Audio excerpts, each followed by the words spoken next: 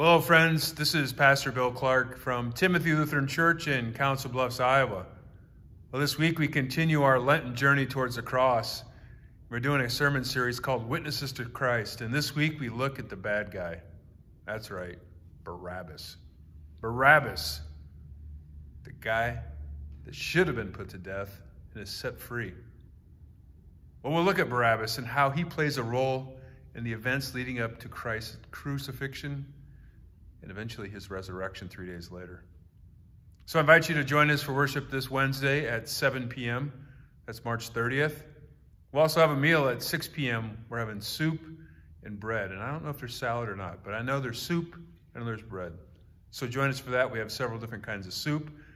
And then this Sunday, on April 3rd, we'll have our normal worship at 8 a.m.